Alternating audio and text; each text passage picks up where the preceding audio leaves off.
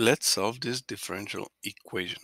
We have y triple prime plus 3y double prime plus 3y plus y equals 2e to the negative t. Now, this is a non-homogeneous equation, right? We have this 2e to the negative t on the right-hand side. Okay, so in this video, I'm going to solve it in two different ways. I'm going to solve it with the undetermined coefficient method. Then we're going to start all over again and solve it with the variation of parameters method. First up, undetermined coefficient method. And to get started, I'm going to work on the homogeneous solution first. That means we're going to take the left-hand side of the ODE. We're going to set it equal to 0. From that, we're going to extract our characteristic equation. I'm going to go ahead and group the first and last terms, the r cubed plus 1, and that will allow me to use the a cubed plus b cubed algebraic expansion, and factoring, simplifying will allow me to get to a form which is much easier to solve, and I'm able to find all three of our roots, R1, R2, and R3. As we can see, they are equal to -1.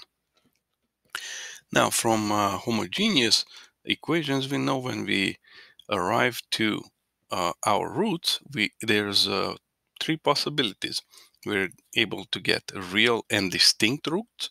We're able to get real and repeating roots, or complex conjugate roots. In our case, we arrive to the real and repeating scenario. All three of our roots are real and repeating. Therefore, our solutions will have the following forms. y1 equals to e to the -1 t. Okay, in front of the t, that's where the 1 went. Now let's see, our y2 will have the same build-up because we are using real repeating formula to write up our solutions, right? But we need to remember that we can't leave it like this because the rule says we do not want our solutions to repeat. Therefore, we need to put a t in front of the e negative t. There you go. Now we have first and second solutions. Let's work on the third one. It's going to have the same setup, but again, we are running into repeating scenario, and we need to make sure we're going to add another t. But this one looks at the second term, a second solution. So we can't use that either. All we have to do is add yet another t, and our third solution is t squared e to the -t. Now we can go ahead, write up our homogeneous solution to the problem, which will be the three solutions that we just found, summed up with a constant in front of them, C1, C2, and C3 respectively. Next step, let's find our particular solution for this ODE.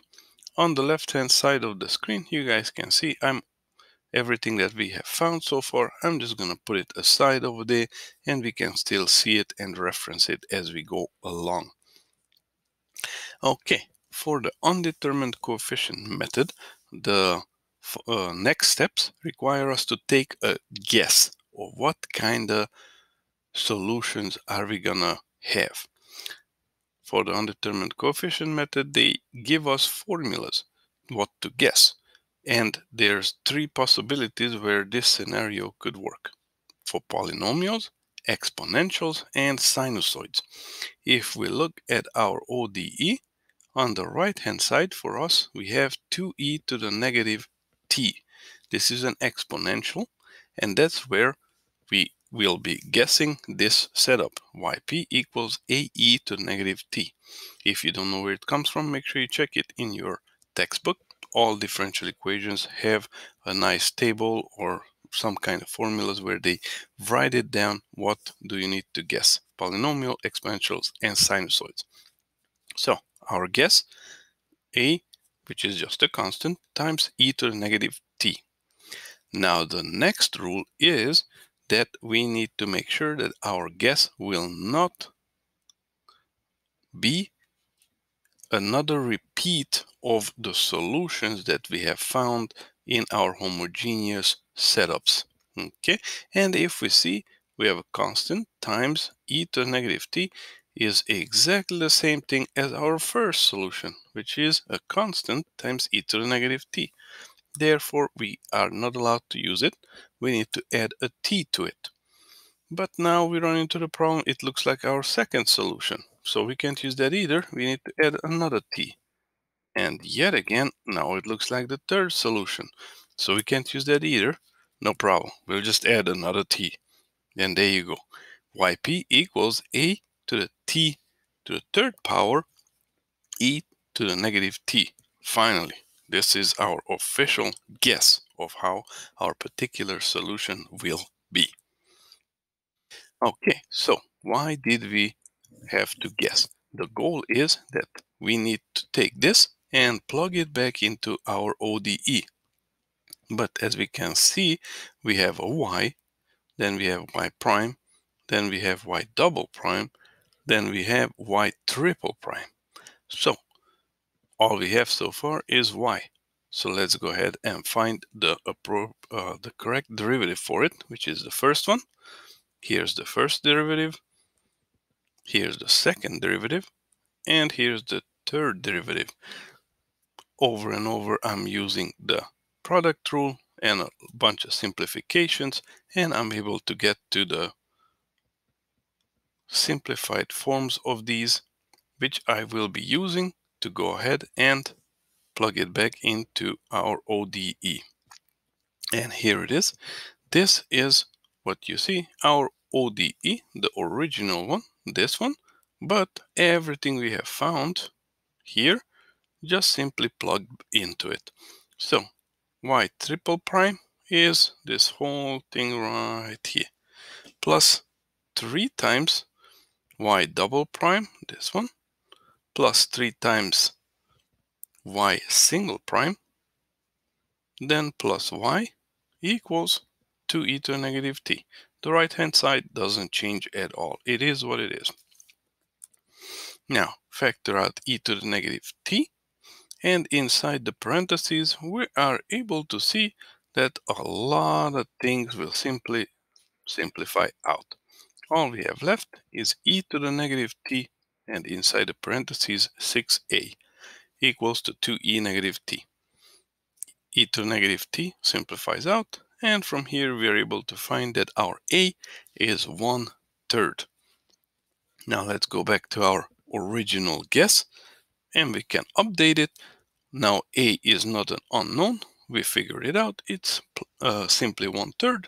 Let's plug it in, and there it is. Our yp 1/3 t to the third e negative t.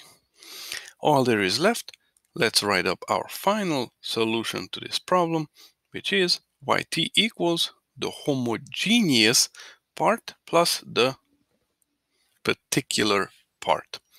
We can plug in everything that we have found here, homogeneous part right here, particular part right here.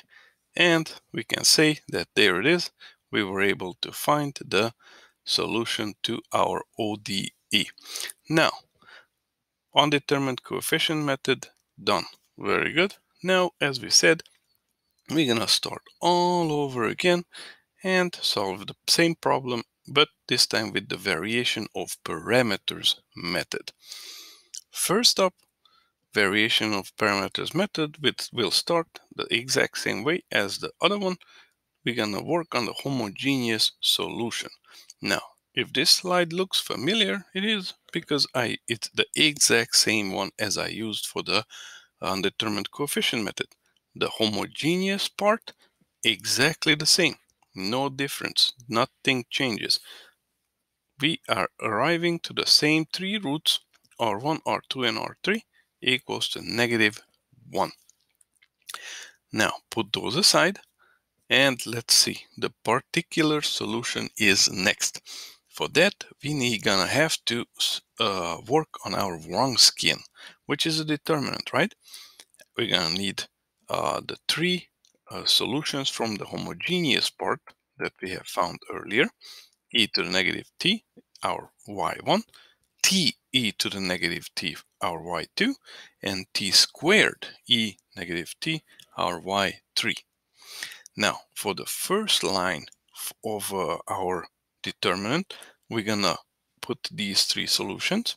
The second line, we're gonna take the first derivative of these solutions, and the second line, the third line, it will be the second derivative of those solutions respectively. So, regular solution, first derivative, second derivative. Okay, now we have a 3 by 3 determinant. We're gonna have to solve it. But first, let's do a little simplification because this looks pretty nasty. Move it up a bit and let's see. These forms, these terms, we're gonna leave it as is, but the other four terms, I'm gonna simplify e to the negative t out because every single term, as we can see, has one. So this will help us make it a bit cleaner. Move those up a bit so we have room. Now, as again, we can see that we have an e to the negative t in every single term of this determinant. So from the first line, this first line from here, I factored out 1 e to the t. From the second line, I factored out another e to the t. From the third line, I factor out another e to the t. And inside the matrix, inside the determinant, make sure you don't confuse it. This is a determinant, not a matrix, okay? So this is what we have inside. And to solve it, a 3 by 3 determinant, that will be pretty interesting to solve, but we can do it. So we're gonna take the first two columns and write it on the right hand side. Then we're gonna have to multiply these up and sum them up, then multiply these up and subtract them, and here it is, e to the negative 3t, that's just these three guys, and inside the parentheses we can see everything that I just described, the summing and multiplication and subtractions, okay? And after you clean up that long mess over there, we can see that our Vronskin looks a lot nicer, which is 2e to the negative 3t. Put that aside. Next step, find our w1, w2, and w3. Again, we are working with determinants. We're going to take our Vronskin, but we're going to replace the first column with 0, 0, 1. The other two columns will stay as they were, unchanged. We're gonna expand it out based on the first column, and make sure you remember that when you expand things out, there's the term of negative 1 to the power ij that will multiply each term that you're working with. This one, and this one. You'll see as we go along that this can cause errors where a negative can be forgotten fairly easily. Okay, we have a 2 by 2 determinant, much easier to solve, and we can find our w1 to be t squared e to the negative 2t. Put that aside. W2, exact same process, but we're gonna replace our second column with 0, 0, 1. The other two stay the same. There it is. Expand it out based on that column now, and we can see again, make sure you don't forget this negative 1 multiplier. Here it would cause headaches because otherwise you would write a positive value, but you need a negative one, okay? So make sure that's not forgotten. Again, 2 by 2 determinant, much easier to solve. We have our W2, negative 2t e to the negative 2t. And W3, our third determinant, same process again, but we are replacing the third column. The other two stay the same.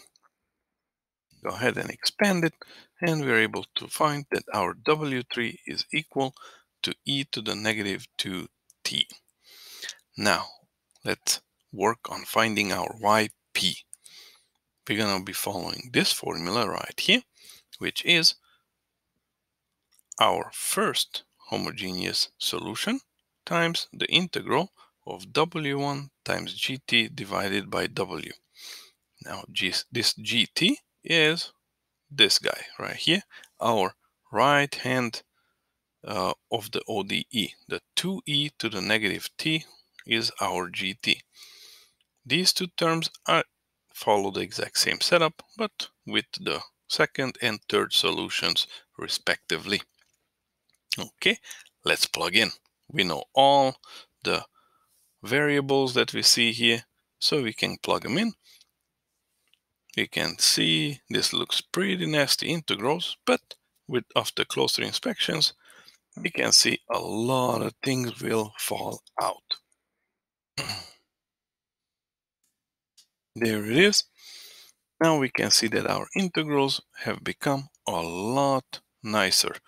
They are much friendlier and easier to solve. Here we can see I pushed them up a little bit so we can have some more room.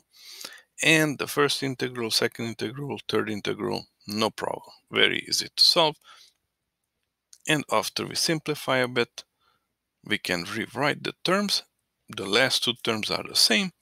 And here we go.